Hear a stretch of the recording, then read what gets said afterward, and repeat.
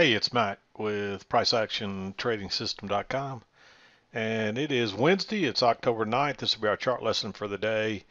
And for the most part, we spent the day in a tight range. You can see we started in this tight range right here, and we were working across. And once we broke lower, just measure that range, look for an equal distance, and that gives you a target right in there. And you can see we bounced there a few times and had a little failed break lower. And what I always preach about on these failed breaks, that they often turn out to be important lows or highs if they break out the high. In this case, this turns out to be an important low because that's the lowest point of the day for the rest of the day, and it was all the way up after that. Actually, we sold off some after 2 o'clock, but for the most part, we had a nice move back up. And also something to look at is we traded up into this range. So normally what's going to happen, there's actually a two-tiered channel here.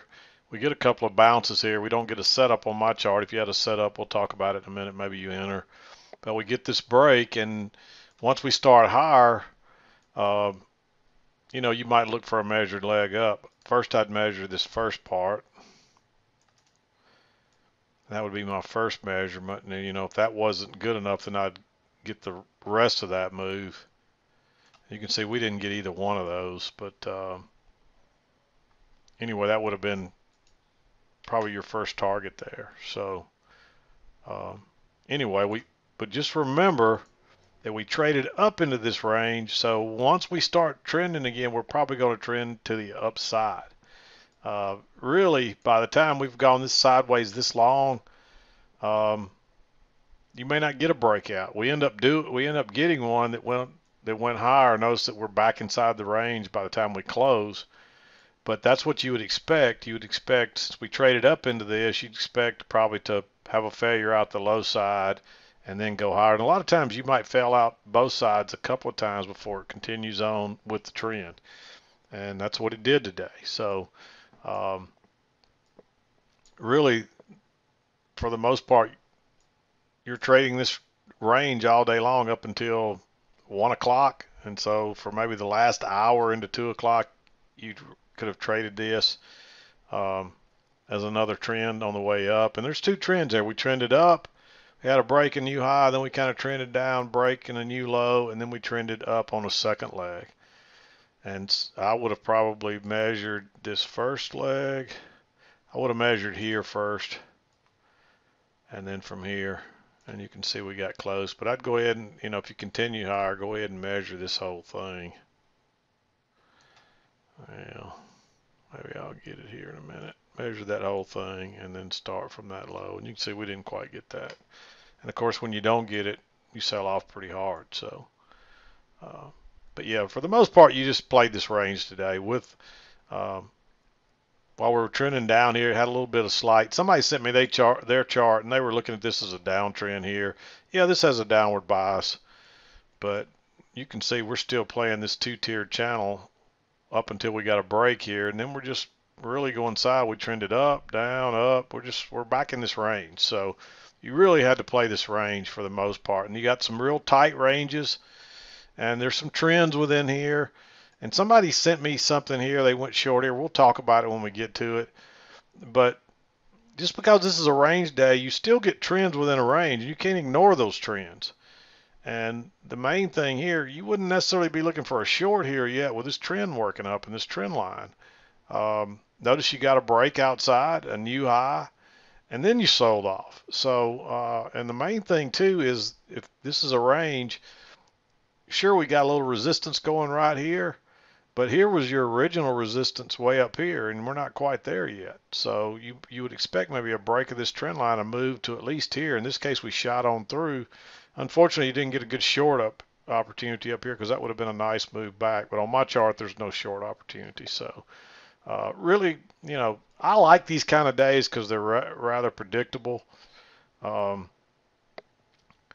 the very least, what you're trying to do is get long off these lows and get short off these highs. I had another trader that was trying to get long off the higher lows and short off the lower highs. And yeah, those are important, but on a range day, you're looking to get long off the lows, as close to the low as you can, especially when they're tight like this, or as close to the high as you can, because you don't have room. If you wait on a higher low, you don't have room. You'll run back into the support or resistance again. So the key is to get long on this range days as close to these lows as you can with a good signal bar, and off the highs with a good signal bar as close to the highs as you can going short. So you got to remember the plays, and you're not just suddenly looking for a lower high or higher low, because I talked about that specifically yesterday. But that's when you're looking for reversals. If you get one that's close to the lows like this one right here, yeah, take it. But really, you're looking to get long right off these lows. So anyway, keep that in mind. So I'm going to back out. We'll talk about the trades, and we'll move along for the day. We'll make it a little bigger.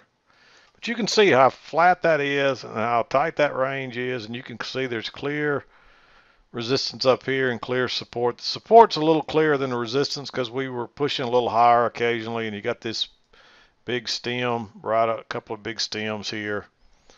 But here's where you get most of your touches counting your closes. And 7 o'clock came right on this little move up here, and we had that little failed break higher right there and a big bearish bar. That's the perfect entry. Look how many times we turned down there. Now you got a great signal bar saying, hey, we're probably going back down again. And this is a second entry short too. Notice that swing low is lower than that swing low. So first entry, second entry. So there's 2 legs up, a big bearish bar. Just go short there, and right out of the gate you got a nice easy trade. There's a lower high right here. I'm not as crazy about that one. You might have entered it. The problem is this one's got an equal high. So if it had broke higher and turned down, maybe you go short below this one. But here you got to wait and get short all the way down here, and you don't have much room left there. If you let it break lower and tick back, and you could get filled where you would have got filled on that one, then you could take that one. So I'll mark it under that situation, understanding that. But you should already be in here, and hopefully maybe you might keep a runner. A lot of times if it's big enough range on these failed breaks, I keep a runner on those because those turn out to be important highs. And this did turn out to be an important high. Look how we traded all the way.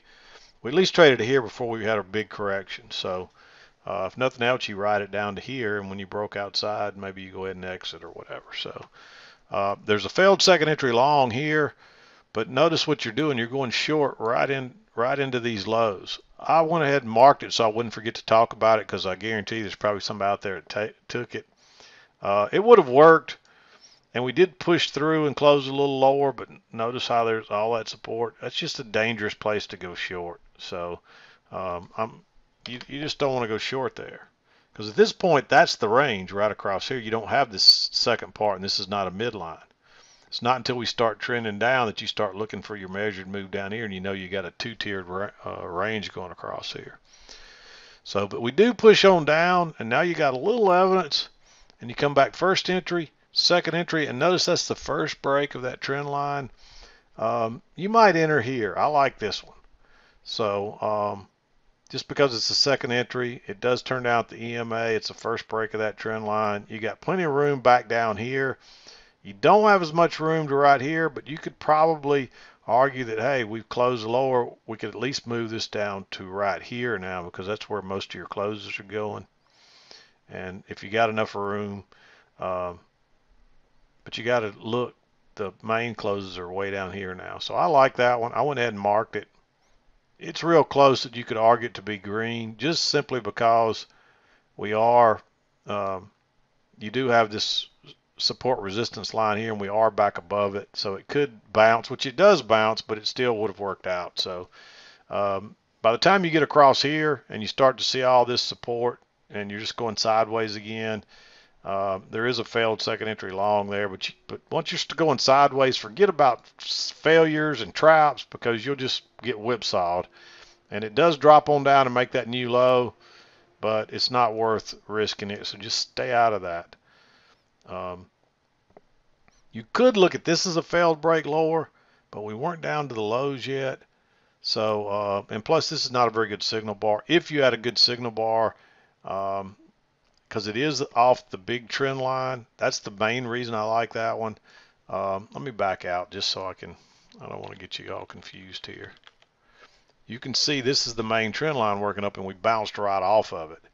Even though we're looking for this, the trend, the bigger pattern may be the two-tiered channel working higher. So when you get that bounce right there, if you had a good signal bar, you could go long. You don't really get a higher low here until over here, and that's actually a second entry long right there. But again, I don't have a very good signal bar.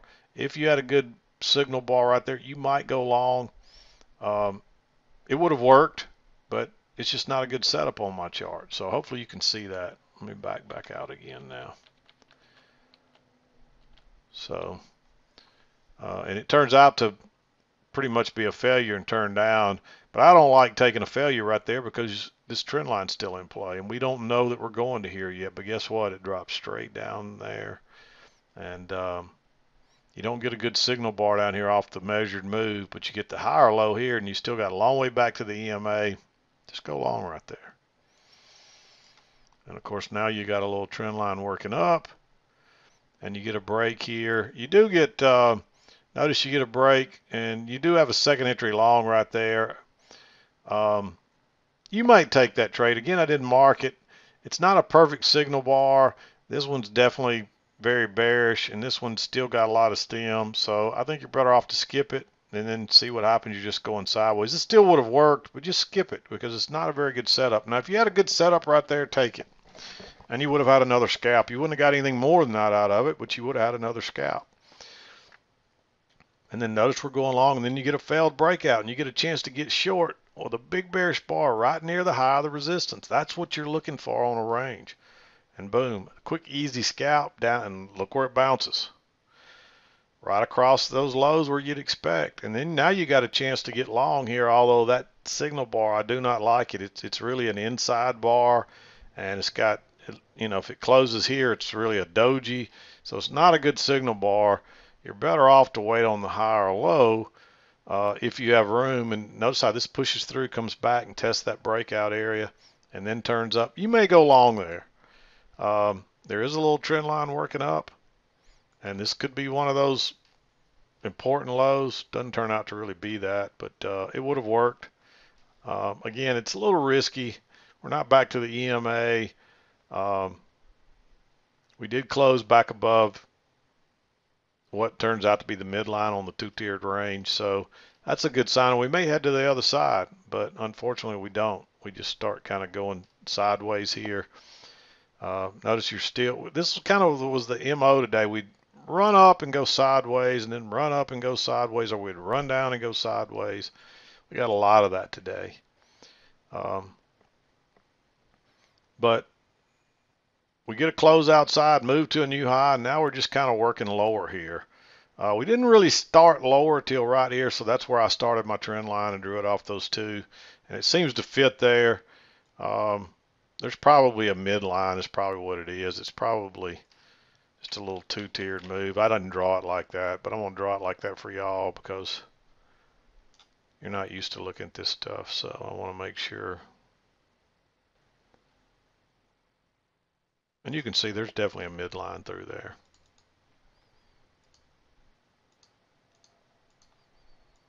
But notice you high, you try to go higher once, you get a second leg down, you try to go higher, and it fails. And look, and it actually went out the top and turned and went out the bottom. If you want, you can go short right there, one tick below that bar on a trap. But if you had to wait on this whole big bar and go short right there, I don't think I would take this trade because that's a huge bar.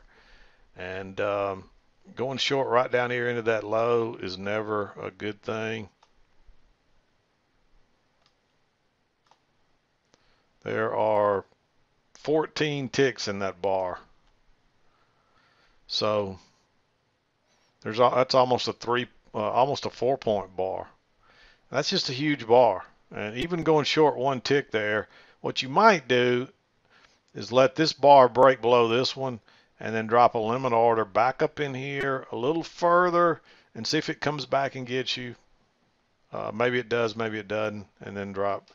Uh, but if you saw it break higher and then turn down and go out right there, I'd be okay with that one because it's a trap most likely. And you see how quick it dropped on back down. And what do? We bounce down here, um, right back down here at the lows again. Now you might have considered going long right here because we're bouncing off that measured move. But this has been pretty strong down through here, so I'd probably skip that. And you see we continue to go lower, but that would have worked. I mean, that's what you are generally looking for on a range day, but we didn't really have a lot of evidence that this was going to hold yet. It could have gone lower because that's a pretty good move down. It's two-tiered. We don't have any break of it yet. So I would kind of wait and see because you would expect prices, if they do get through here, to fail. And that's when you'd probably look for your entry, getting a nice little failure out here. This one was close. I mean, you still didn't quite make a new low until here. And so that's the one I like right there with that big bullish bar. See, this is relatively bullish, but it's not perfect. I'm going to go ahead and mark it green, but it's not a perfect setup. It's a pretty good bar though. And it would have worked. You got 7 or 8 ticks right there, so you could have scalped out of that pretty easily. When this one made another lower high and another lower low, then you just kind of wait and notice how it finally drops lower and you get that new low and you're a little bit away from the EMA, big bullish bar. I like going long there. You're probably since we're still making lower highs and lower lows, you may be better off to wait on the higher low. And this one worked just the opposite of this one. It broke lower first and turned and went out the other side. Would I wait and go long right there? I don't know. I might let it break higher and then drop a limit order back in where I would have gone long. But when this broke lower and turned out, I'd probably go long. Just look for it to run back to here, and it may go all the way to the top. And that's what it does. It ends up running on up back to the top. And you don't get another chance to enter this one. Notice how it shoots right through all that resistance and kind of starts forming resistance right there. It does come back to the trend line here. The only problem I see is it looks like it might be an overshoot here. So I'd be a little leery about going long right there on a first entry, although it is, notice that low, first entry, second entry, that's a failed second entry short. So and that is a fairly decent bar, so you may go long there. And it would have worked, but it's just a little aggressive, I think. You need to wait on notice if you draw your trend line, that's the first break, and you may come back. It tries to come back here before it goes higher, but it can't. And then you run up, and a trader asked me about this because this is a lower high, and he said, he thinks because this was a lower high on a range day, you go short right there. Well, your first clue is you didn't break lower on this bar, plus your trend line's going up through here, and then all of a sudden you do break lower on this, but now you got a higher low. Or I'm sorry, a higher high. So we're still in an uptrend here. We're not back to this is where you had your line drawn. This line right here is your highs. You end up getting new resistance here, but you don't know that at this point. You're still in an uptrend. And notice you come back and you test it once, you test it twice, and then you break lower, and this is the same thing. It breaks lower, turns up, and goes out the other side. I didn't mark this one because you're going long right into that resistance, which is never a good deal. It turns out to be a good trade, and it pushes right through there, and then it pushes right through the original resistance from the original range way back over here. That's what that line is.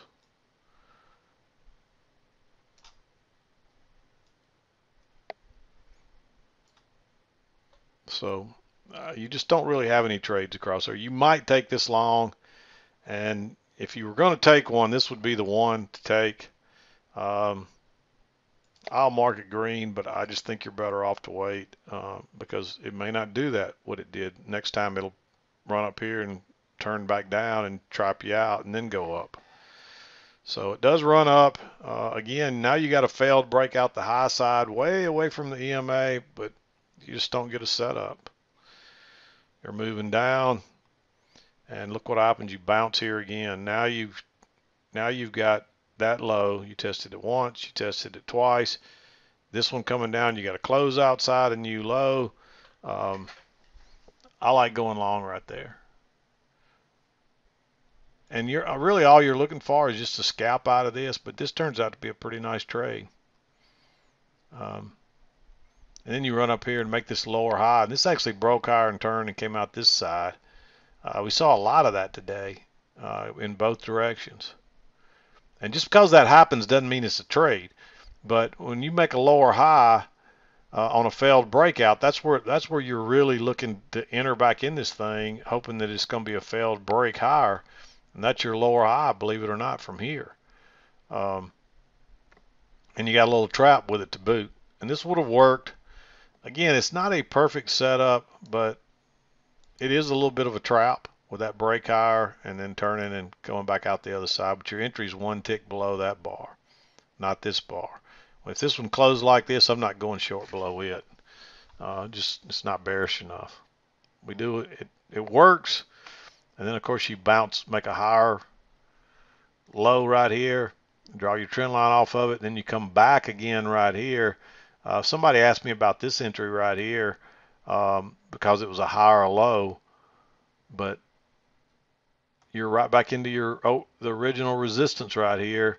And so, but when it tries to turn back again and then goes up, that would be the place to enter because now you're back above that resistance. You're closing above it. And you've got another little tick back. So now you got this low, first entry, second entry, plus you got a new high, first entry, you pull back, and if it breaks above that, it's a second entry long. We do push on up and you get a little failed second entry short there because that's a new swing low. It's lower than this right here. There's a double bottom, so that's a new swing. So first entry, second entry, it fails. Fairly bullish bar. Still got a little room back to the highs here.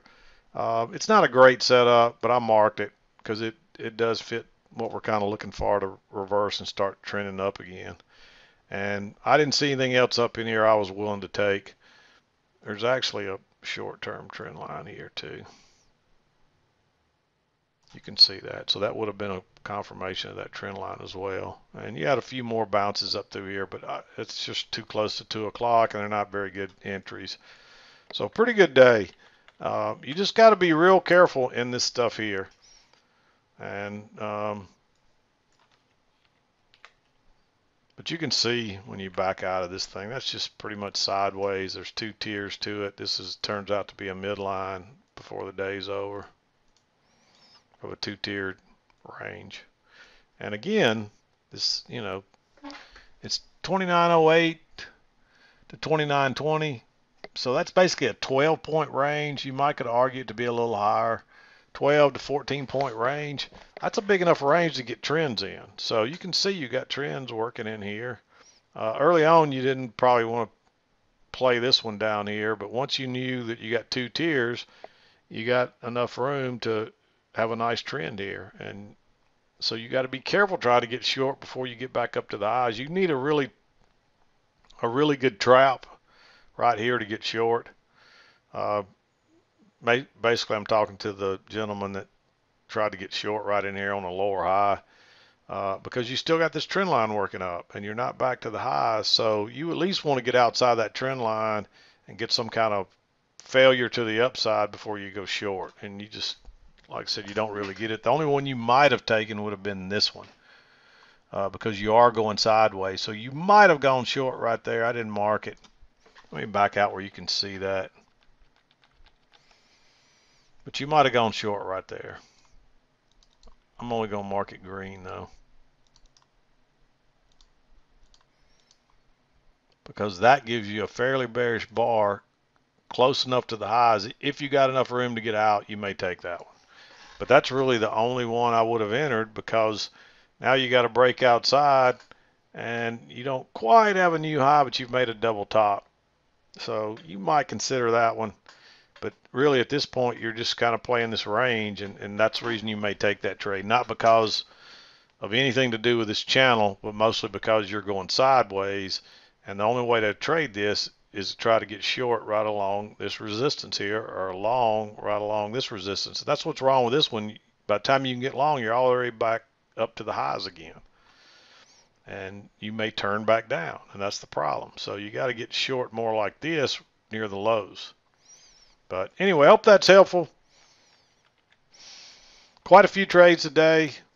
If you understand range rules, many of them were very straightforward. It might have got a little tricky in here because you don't know if you're going higher or not. But anyway, I'm going to wrap it up. We'll be back again to do it tomorrow and wrap up our week. I'm done for today. This is Mac with PriceActionTradingSystem.com, and we'll see you next time.